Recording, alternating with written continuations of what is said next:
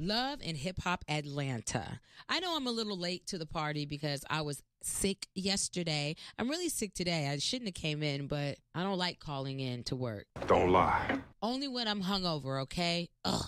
Anyways, I wanted to talk to you about Mimi making the switch. I have had experiences with women before, but Chris is the first woman that I have ever had a relationship with. Compared to my past relationships, it's very intense. Like you on that shower rod wasn't. I do wonder, though, is Mimi doing this just to have a solidified place on the show? Because you see, I don't believe in just exposing your children to all of your life. Her daughter is in the first grade. Now, if you're going to stay with the...